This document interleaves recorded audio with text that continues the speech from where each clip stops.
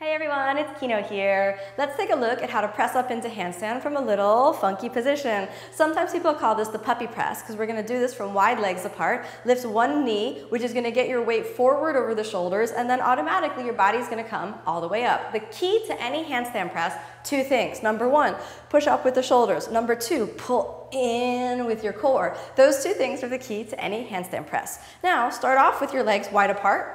Then fold forward and pivot as far down as you can into your hip joints. If you're too far away from your legs, it's going to be harder to press up. So move your hands close to your feet and then push up with the shoulders, pull one leg up, let that twist your body up, come to a straddle position, and then exhale, bring your legs easy together.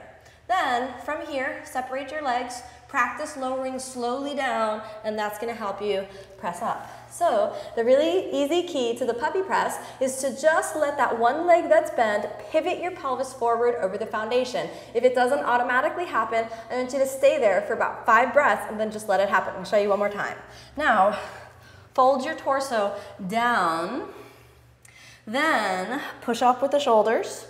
Keep the belly nice and sucked in, and then pull one leg up, push with the shoulders, and do that with your abs. Then fold your legs out to the straddle, and then inhale, pull the abdominal muscles into the center line while pushing up with the shoulders, and then exhale, straddle, and then pivot through the hip joints. Use the abdominal muscles to land as slowly as possible. So, be patient with yourself. Don't force the motion. If it doesn't happen immediately, the number one thing, don't get frustrated. Stay there for 5 breaths, talk to yourself, breathe freely.